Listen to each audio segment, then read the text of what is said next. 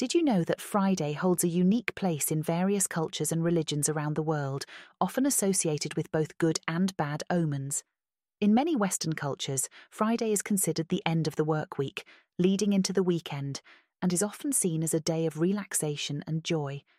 However, in maritime tradition, it was once considered unlucky to begin a voyage on a Friday, as it was believed that this would bring bad luck to the journey ahead. The name Friday comes from the Old English Frīgedæg, meaning Day of Frige, which is derived from the Norse goddess Frigg, the wife of Odin and the goddess of love and beauty. This ties into the Norse mythology, where Friday was considered a sacred day to Venus, the goddess of love. In contrast, in Christianity, Friday is remembered as the day Jesus Christ was crucified, leading to the tradition of observing Good Friday as a day of solemn remembrance and fasting.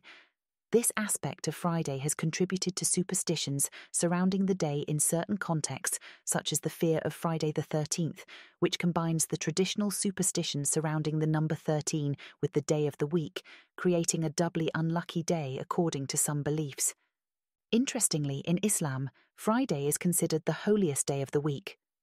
Muslims gather for a congregational prayer known as Jum'ah, which is held at noon and involves a sermon followed by a short communal prayer. The significance of Friday in Islam is such that it's considered a weekly Eid, a day of joy and thanksgiving.